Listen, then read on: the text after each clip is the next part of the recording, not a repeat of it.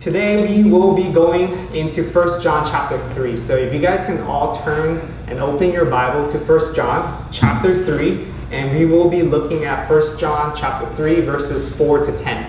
So why don't we all stand together and let's read 1 John chapter 3, 4 to 10.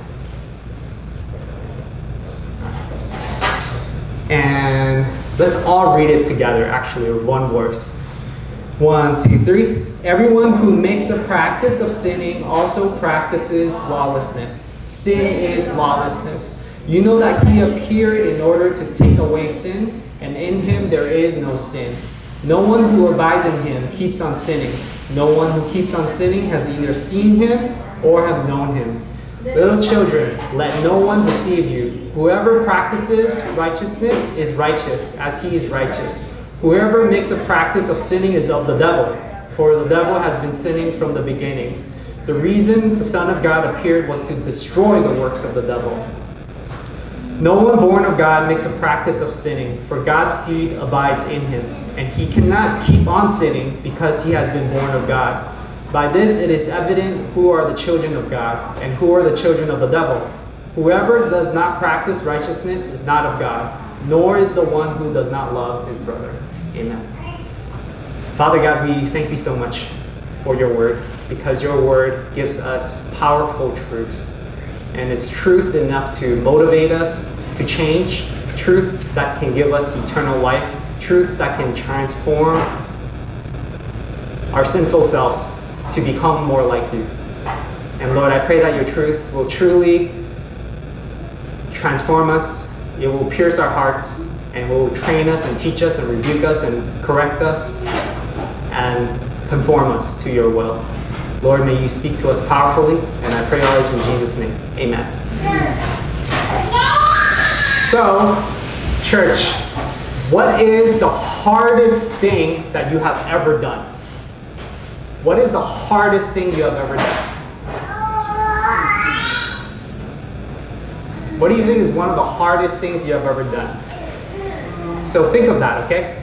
And I can tell you one thing that is the hardest thing that you've ever done, but you might not be aware, okay? And I'm certain that this is right.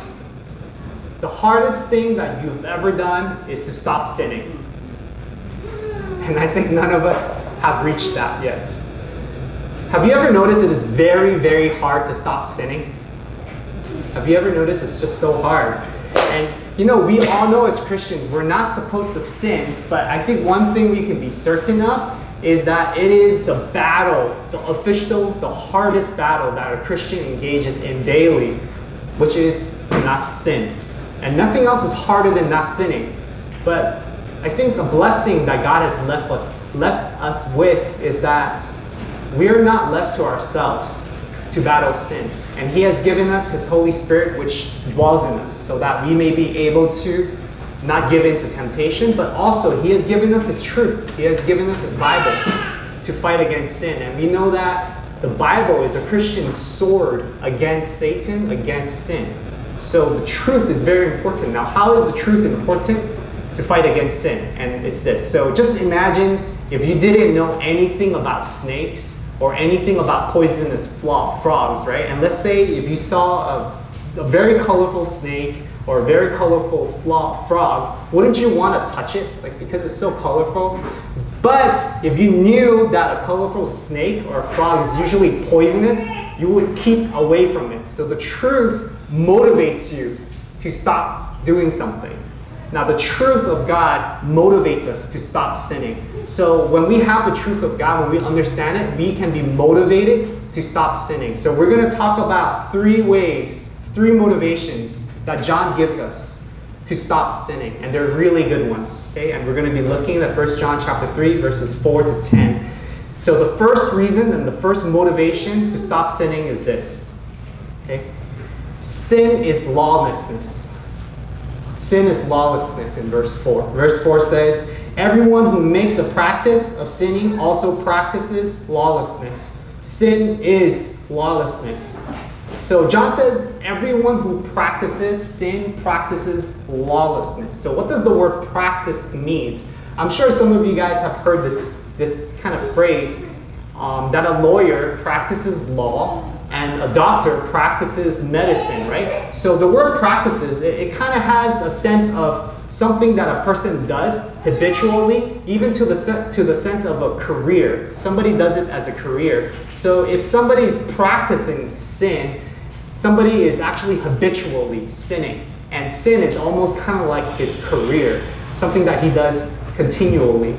And John says this, someone who makes sin his practice, kind of like a doctor makes medicine his practice, is practicing lawlessness. So the question is, what is lawlessness? Because it sounds pretty bad. Lawlessness sounds pretty bad, right? So what is lawlessness? It is really bad. Lawlessness is rebellion against God. That's what lawlessness is. It's rebellion against God. It's a violation and a breaking of God's law. That's what lawlessness is. Now, in our modern culture, sin is something that's seen as nothing too bad. Or people don't even believe in sin, some people. Or many would think that sin is not too bad. Some people think that sin, oh, it's just a mistake. Oops, I did it again. Or something is just very common to human nature because nobody is perfect, right? We all make mistakes, and therefore everybody, of course, sins. So if everyone does it, it's just an ordinary human failure, so it's not that bad. However, John is telling us, no, sin is not just a simple mistake. Sin is not just an ordinary human failure, which it is human failure, but it's not supposed to be ordinary. Because sin is lawlessness. John Calvin says this, sin comes from contempt. That word contempt means hatred and defiance of God. So sin is basically a rejection of God's law. And here's the thing, when you reject God's law, you're actually rejecting God's purpose, you're rejecting God's will, and ultimately you're rejecting God himself. And if you guys remember everything that we've been studying in 1 John so far, remember we talked about the Antichrist, now in this passage we're talking about the devil. So if you're looking at sin in the context of all this, sin is really connected to the Antichrist, is connected to the devil. So sin ultimately is anti-Jesus. When we sin, we're doing something that's against Jesus. In Psalm 51, David says this, after he committed his infamous sin of committing adultery and murder, this is what David says to God when confronted by the prophet Nathan. He says, "Have mercy on me, O God. Against you and only you have I sinned and done what is evil in your sight." So David committed sin against Bathsheba. He committed sin against Uriah, but actually, ultimately, he says, against you only. Ultimately, when he broke God's law in committing adultery and murder, he was going against God. So, think of it this way, okay? If a child disobeyed a parent's rule, would you say, hey, this child disobeyed his parents' rule? No, you would say that child disobeyed his parents. Nobody say, oh, that child is so bad because he disobeys his parents' rules. You always say, this child is disobedient because he disobeys his parents. So when we are sinning, we're actually not just breaking his rules, we are going against God. So sin is a practice that is against God himself. So church, do you understand that when you practice sin, when you sin, it is really doing something that is against God himself. And like a doctor whose career is practicing medicine, if our career is in a sinful lifestyle, our career is against God. And that cannot be. Instead, a child of God needs to not be lawless, but law-loving. This is what Psalm 119 says. Oh, how I love your law. It is my meditation all the day. So as a child of God, we cannot hate God's law. We cannot go against God's law. Instead, like the psalmist says, we should love God's law. And I've been reading a book about what it means to delight in God. It talks about how, hey, as a child of God, our recreation should be the law of God. As in, this should be our hobby. Because the world find many ways to have recreation, right? They go do a lot of different things. But for a child of God, our recreation, our hobby, our love, our passion should be God's ways. Because why? We love God and we know God loves us. So Sin is lawlessness, but as a child of God, we are not lawless. We love the law because we love the one who made the law. We love God. So that should be a motivation, that we don't want to be against God because God is our Father. We want to be for God, so we love His law. And in verse 5, we see this. Jesus came, you know that He appeared in order to take away sins, and in Him there's no sin. Jesus came to take away sins. He came to take away sin because in Him there is no sin. So He came to take away the sins of His children, because if we were to belong to Him, we cannot have a record of sin. So He came to take that away. So if He suffered on the cross in order to take away our sins, how can we devalue and dishonor what Christ has done on the cross to take away our sins by sinning? So therefore, that's a motivation for us not to sin, because Jesus suffered to take away our sins. And verse 6, no one who abides in Him keeps on sinning. No one who keeps on sinning has either seen Him or known Him. So John talks about abiding, and we've talked about this many times. Abiding means to remain, right? So John is making the point that a child of God is in union with Jesus Christ. And being united with the one who has no sin, and being united with the one who came to take away our sin, obviously the one who belongs to Him, who remains in Him, will have Jesus working in him to take away his sins little by little. Okay? So the record of sin has been forgiven, but our practice every day is that we do sin at least probably once a week, and if we're honest, we probably sin once a day at least, right? So if Jesus came to take away our sins, he didn't just take away the record. He wants to take away the sinful practice of our daily lives. So therefore, our sinfulness should be kind of like a decreasing line graph, okay? Where it goes from here and it goes downwards, because Jesus is taking away our sins. He's making us and transforming us so that we sin less and less and less and less as we grow more mature in him. But if our sinful rate is in a straight line, then that's making a practice of sin. And that is lawlessness. And we cannot be doing that as a child of God. So church, you cannot have a straight line of sinning in your life. It needs to be decreasing, because Jesus is working in you to really sanctify you, to make your sins decrease in your life. John Chrysostom, he's one of the great preachers in church history. He says, to sin is human. Okay, so as humans, we all sin. However, to persevere in sin is not human, but altogether satanic. So we do sin, yes, we fall. We make mistakes, but to continue, to persevere, to make it a habit, to make it a career, to make it a practice, that would be satanic. So therefore, if we're children of God, we must turn from sin and remain free of lawlessness and grow in righteousness, which is what we're going to talk about next. The reason why we should stop sinning, number one, is because sin is lawlessness. Second is because sin is of the devil. Sin is of the devil. Verse 7, little children, let no one deceive you. Whoever practices righteousness is righteous, as he is righteous. So John starts this portion by saying, don't let anyone deceive you or lie to you, by saying that righteousness is not important. There are a lot of teachers in John's day and even today that says, hey, you know what? If Jesus has done everything to forgive you, then actually it doesn't matter what you do afterwards, right? Righteousness doesn't matter if Jesus has died for you, so therefore you can live your life however you want if Christ really has given you imputed righteousness. Now, there's two types of righteousness that we need to know, okay? One is called positional righteousness. That means when a person believes in Jesus Christ, his position with God is that he has a righteous standing with God.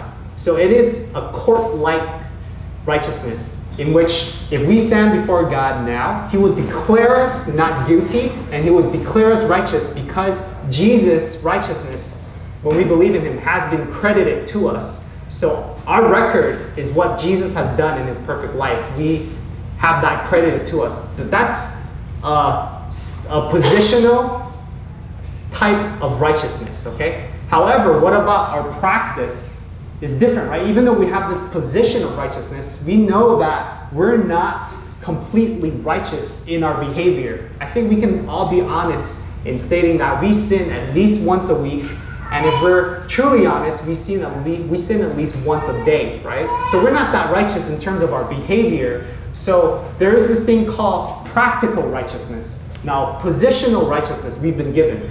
We're forgiven once and for all. Before God, we're declared righteous. However, our practice doesn't match that positional righteousness yet, because every day we're still falling into sin. So what Jesus does in us is that he sanctifies us. He works in us so that our practice of righteousness, our practical righteousness, will match our positional righteousness. So he's doing work in our lives so that we become less and less sinful, but more and more righteous, so that our practical righteousness will meet our positional righteousness eventually, and definitely it will meet when we die and meet him face to face. Okay? So here's the thing. Jesus works in us through his truth, through his Spirit, by transforming our lives to make us more and more holy. So he purifies us, he shapes us, but ultimately, God the Father is our parent. He is our Father, he's our parent. And what do parents do? Good parents do? They discipline us. They shape us, they correct us, they rebuke us, they train us. So what God does is he parents us in righteousness. So here's the thing. How do we know that someone is righteous? We can tell that someone is righteous if their practice is also righteous, because it shows that God is parenting that child in righteousness. So he's growing in righteousness, and that shows that he already has positional righteousness as well. Does that make sense? So we can tell that God is doing the work in a person's life. Now this is very important, because I think we all understand this truth.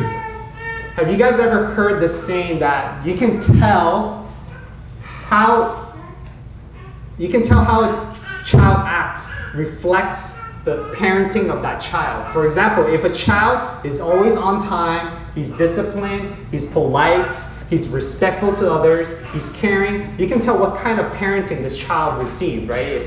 However, if a child is always tardy, undisciplined, disrespectful, full of a part, like potty mouth, you can also tell what kind of parenting that child received. Now, this is where verse 8 comes in. That's very important. It says, whoever makes a practice of sinning is of the devil, for the devil has been sinning from the beginning. This is very important. The devil is the biggest sinner. He is the longest sinner. He is the oldest sinner. He's the biggest sinner. He's the hardest working sinner. He's the ultimate sinner. Okay? He's the biggest sinner of them all. And there's two types of families, spiritual families on earth. There's the family of God and there's family of Satan. The Bible makes that very clear. Now, if God is righteous and Satan is the ultimate sinner, and whoever is a child of God, God parents them to become more and more righteous. If someone lives a life of sin, who is that person a child of? Who is parenting them? It's very clear. Whoever makes a practice of sinning, a lifestyle of sinning, is of the devil. The devil is their parent. The devil is their dad. The devil is their daddy. And the devil is the one that parents them and leads them and influences them and trains them and educates them to sin. So in our culture, there's a lot of teaching about, hey, you should do your own thing. You should be empowered to do what you want in life. And there's a deception there, because ultimately, unless one is in Jesus Christ, they cannot do what they truly desire to do. They're ultimately being influenced, manipulated, and lied to by the devil, educated by the devil without even knowing it, ultimately leading them into a lifestyle of sin. So, let's go into the second part of verse 8, and it talks about the reason the Son of God appeared was to destroy the works of the devil. So once again, John talks about how Jesus came not to only take away sin, but to destroy sin, the work of the devil. So just think of it this way, okay? Just imagine a dad who's an artist, and he creates this sculpture. And he spends months and months working on this piece of art because he's an artist and this is his work. And he put his heart and soul into it.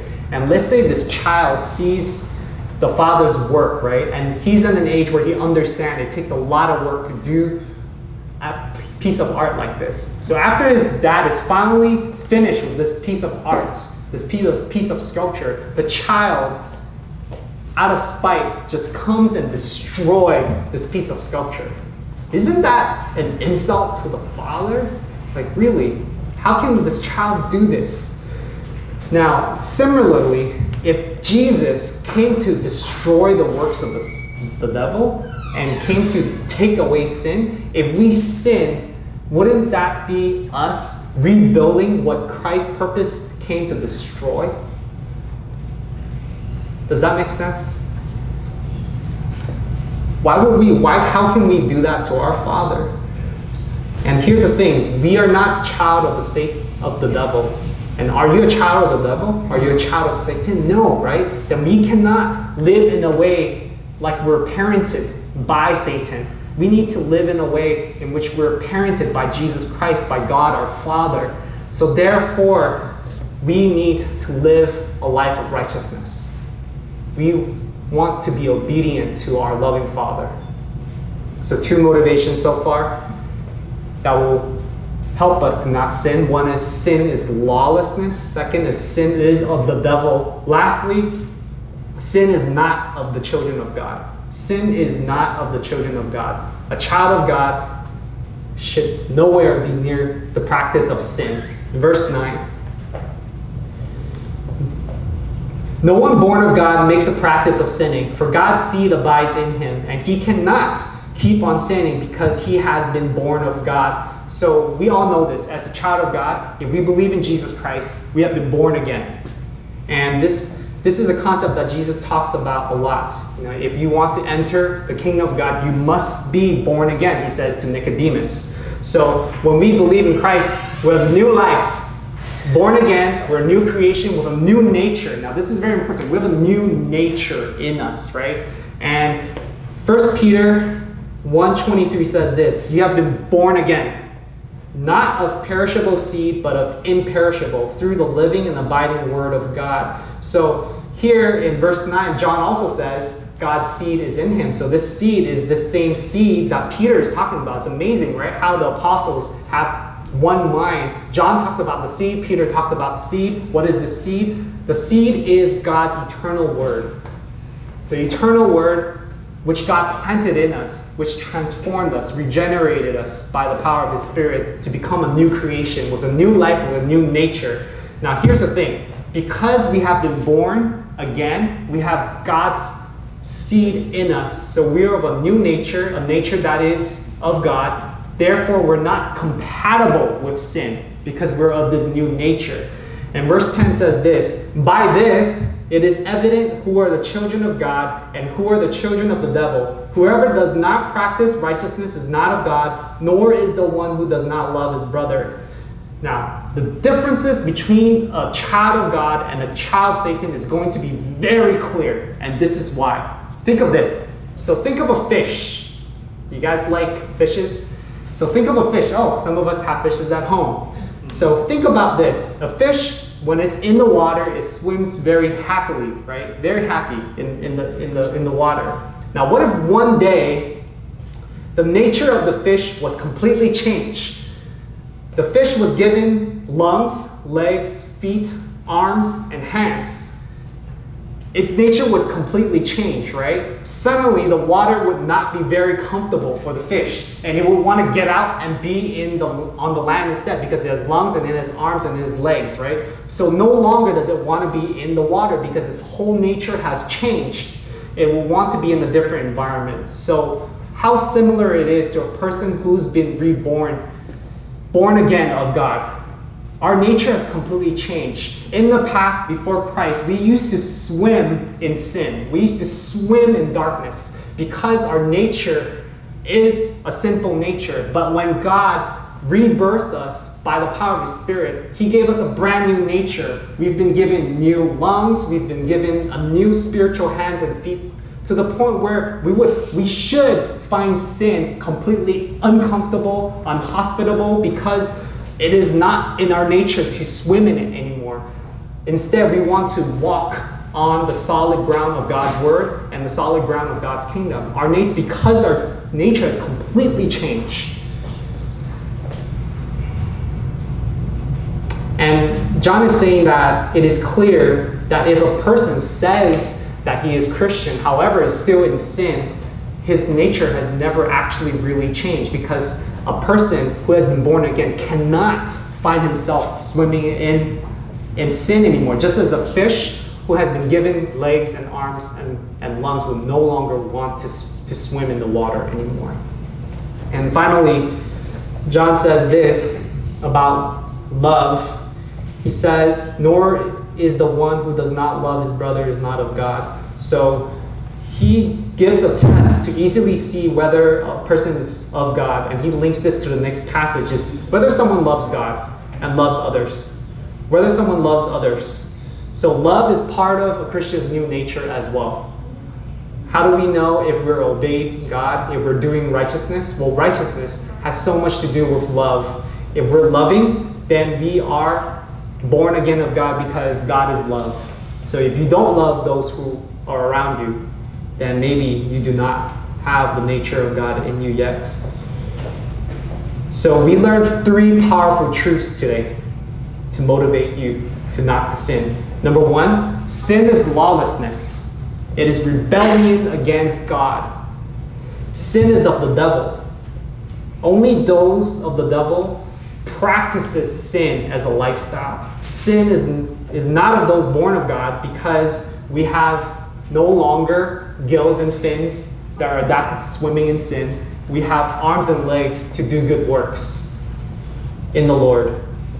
There's a writer called Thomas Brooks, and he wrote a book called Precious Remedies Against Satan's Devices. So basically he talks about certain ways to fight against Satan's temptations. And he makes this very interesting point. He says, do you know what the worst thing is? The absolute worst thing. It's sin. Sin is so bad that it's even worse than hell. Now, I think a lot of us, when we really have to think what is the worst thing that there is, it's hell, right? Hell is the one thing we want to avoid. Hell is the one place that we don't want to be. Hell is one of the reasons why we believe in Jesus Christ, so that we do not have to suffer God's eternal wrath in hell. Hell is the worst place that we can think of. It's probably the worst thing. But Thomas Brooks says no. Sin is worse than hell. Sin is worse than hell. Why? Think about it. Who made hell? God made hell. Who has a purpose for hell? God actually has a purpose for hell. He has his purposes to judge there. And actually, God is glorified through hell. Because actually, he made hell, and therefore his judgment is executed through hell to those who are in sin. So hell actually glorifies God. However, sin is pure evil. Sin is rebellion against God. It is 100% against God's desire. God hates sin above all else. So what is the most abominable thing there is sin. And therefore, as Christians, we have to hate sin even more than we hate hell. And this is a famous quote that I've heard. We have to hate sin so much that we would rather be in hell and sinless versus be in heaven and have sin in our lives. Does that make sense? We have to hate sin so much that we would rather be in hell and have no sin in us than to be in heaven with sin in us. Therefore, sin is the worst thing possible. Church, we have to hate sin in our lives. Why? Because it is lawlessness, it is of the devil, and it is not of those who are born of God. So church, I pray that we would turn away from sin and we would make every effort, empowered by the Holy Spirit, to kill off sin in our lives and to not sin in our lives. Let's take this time to pray. If there's any habitual sin that's in our lives, let's cry out to God to help us to no longer continue on with that sin. If there's any sin that we need to confess, let's confess that to our Father and ask Him to truly cleanse us of that sin. And let's thank our God for sending and giving his Son, Jesus Christ, to take away our sins so that we can be accepted though we sin. And let's ask Jesus to continually give us sanctification so that more and more we're becoming more righteous and we are looking more like him. Let's take this time to pray.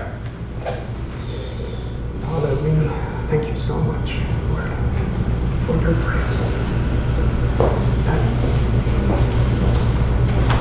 you sent your Son to take away our sins and sin is